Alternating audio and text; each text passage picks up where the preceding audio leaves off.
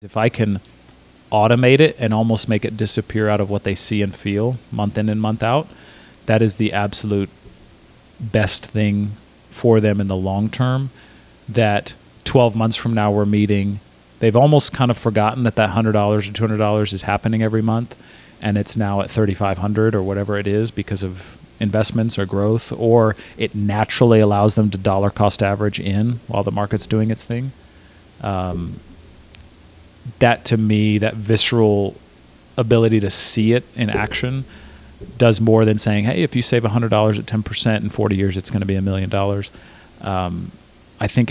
you hear that so much and so often now that I feel like it's lost its impact or luster.